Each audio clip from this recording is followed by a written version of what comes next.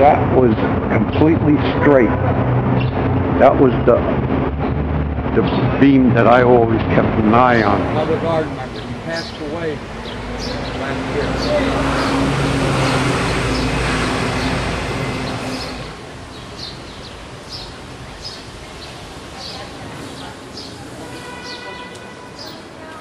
Yeah, it's leaning in too much now. You can see the shift from the middle to the top has shifted into the garden now. Yeah. And that's dangerous. Yeah. I mean, that's really dangerous. I mean, if Eddie was alive, he'd tear the damn thing down and rebuild it. Yeah, we had a real bad ice storm. It started to lean toward towards. Oh, that's bad. And he came around the corner here on 5th, and the cops were out here, the fire department, and they were ready to tear it down then. And he said, "Don't you touch that."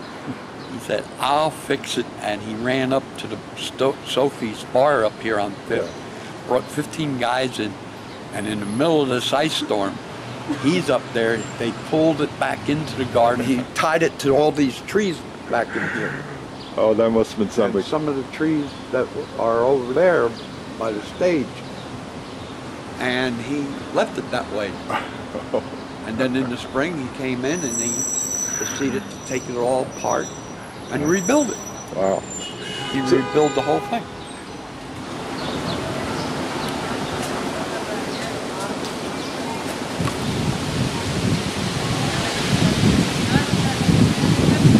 Definitely has shifted in the storm Monday night, and some people that were in the garden said they heard it crack. And there are, where the blue car is on the side, which used to be level flat, it's not now on an angle like this, and the beam to the front of it, you can see cracks in that beam. So there's definitely something going on. You want to know my theory? Go ahead. Sunday night, when you recorded me on Sunday night, and Eddie's family was here, and people were talking about how unsafe it was, and Eddie's niece Jackie said that if Eddie was alive in here, he would have taken it down for being unsafe. So we talked about it, and Monday night this windstorm came and moved it, so it definitely has to come down. So I think it was Eddie. A big wind. I think Eddie was the big wind that came and moved it around. I think he's speaking and saying, yeah, it's not safe, let's take it down. Yeah. So the parks today, they're coming, and they're going to have the cherry picker up there, and they'll start from the top and take it down from the top. We're going to take all the stuff that Eddie put up there off and we'll put it in the garden, and then we'll decide what to do with it. Maybe we'll have an auction and people can all get some pieces, and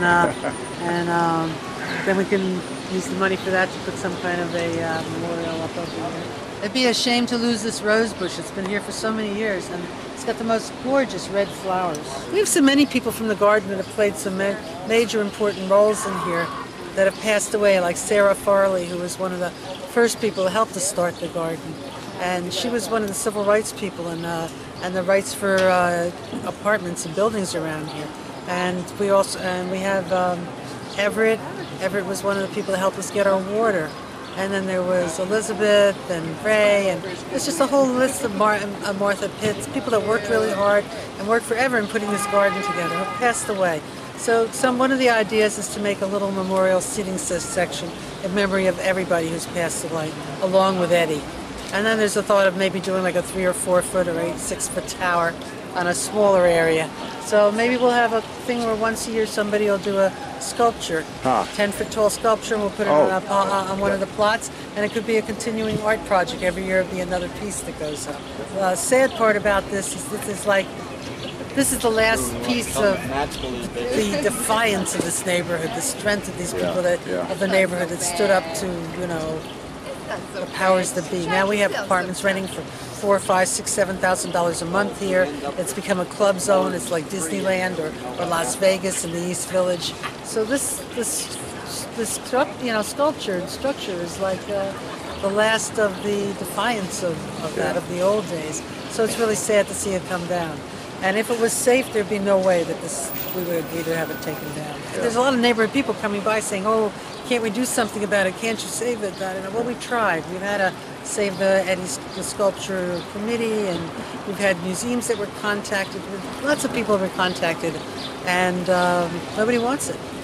So now we'll see whether the Parks Department gets it down or Eddie's wind comes through and knocks it down first. Oh. See who knocks it down first. Eddie's wind. Eddie's wind. I'm telling you, Monday night, I swear that was Eddie coming through here. It'd be something he'd do. There's a lot of neighborhood people come by, and every now and then somebody will come in and look at it and say, that'd make a great blaze. So all of us are like, oh, hope nobody decides to do this, you know? Yeah. No, that would be tragic. That would spread too easily.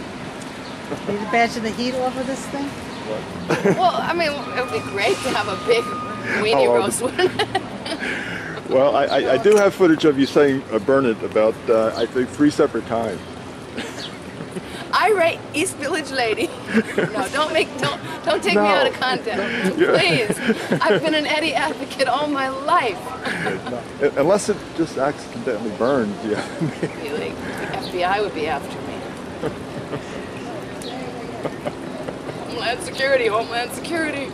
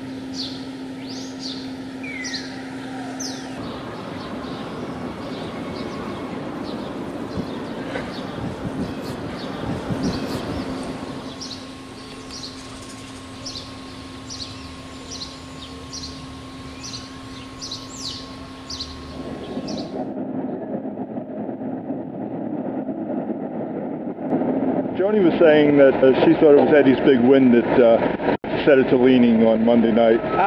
It may or may not be his wind, but he's definitely laughing. He's laughing hard. He's having a good time. He's going, look at all this work people have to do over my tower. You know he's saying that. I mean, he just do it. You ready? So you don't think it should come down, huh? No, come down. What should they do? Because See what they do to our neighborhood. They're destroying their neighborhood. They're taking the history out of our neighborhood. This guy built this thing. That's his plot. He's the one that created this guy. He's the one that started creating people in this guy. That's his artwork. That guy's been all over the world. That thing is what has made the garden what it is. All right? There's nothing wrong. They can save it. They can cement the bottom and support it, make it strong.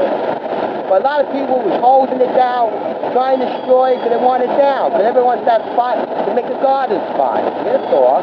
People who were working here was doing it, actually destroying it. They wanted to come down. One lady there was holding it every day with the hose. Yes. Nothing to do with the parks department. Had nothing to do with it. People who were here was destroying it themselves. We got witness.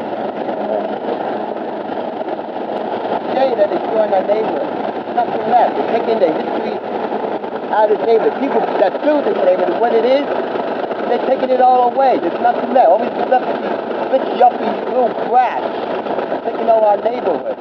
And they want everything their way. People pay $6. So 13 hours a year for a spot here. Everyone's paying for a spot here every year. There's money. They got money here. There is money. They can save it. They got the money. Understand? They got the money. They can save it.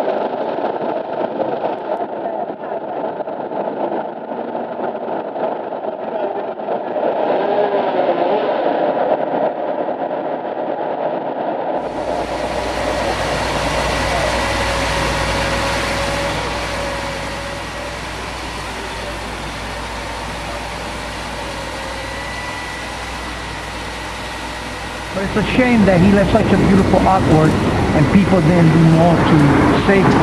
I think they should have saved it.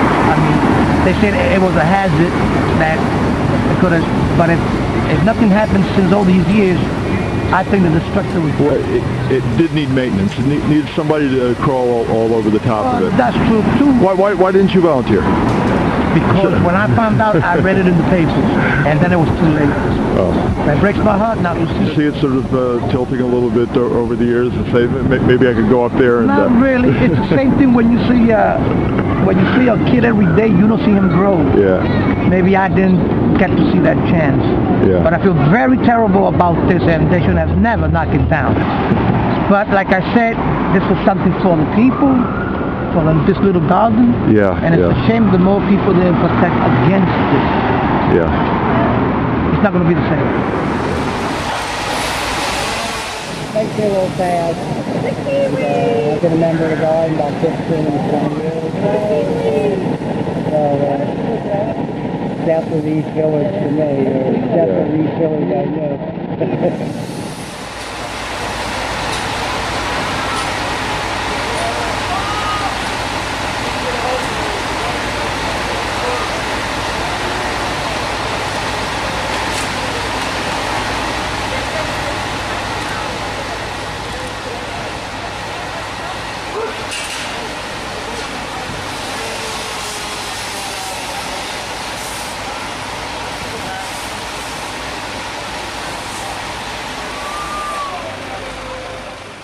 I would not say he was religious in the way that you would recognize religion as like somebody approved it and a lot of people follow it.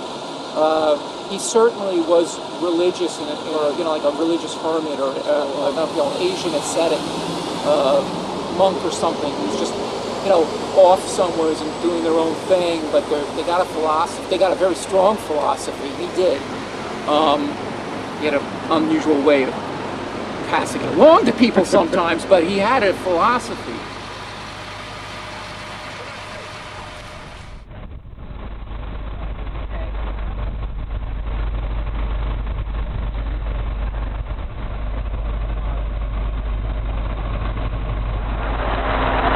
So does it look like they're trying to preserve the toys? It doesn't look like they're trying to preserve the toys to me. Huh? It doesn't look like they're trying to preserve the toys. No, they. I think it's. We'll see what happens as they get lower. I talked to them and they were like, "What?" I said, "Well, your spokesperson told people that." I said, "We didn't even ask. It was volunteered by someone." They're like, "No one told us." And I said, "Well, I don't even know how they're going to take stuff down safely from up there." You know, it's like the guy's going to have to come up and down and the thing, and it's going to take like, you know, 3 times as long. Eddie was an inspiration, a fixture of the neighborhood, a keeper of history, collecting bits and pieces from the East Village for years, putting it in a form that we could all enjoy. We've missed, you know, and now this last piece of important East Village spirit is being ripped apart. Yeah, it really needs, at the very least, needs a curator up in the cherry picker. Yes. That first guy did show a little TLC with some important things.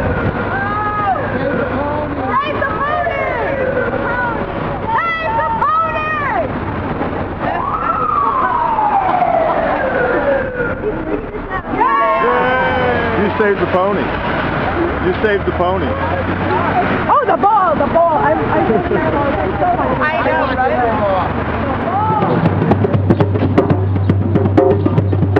The sky is crying.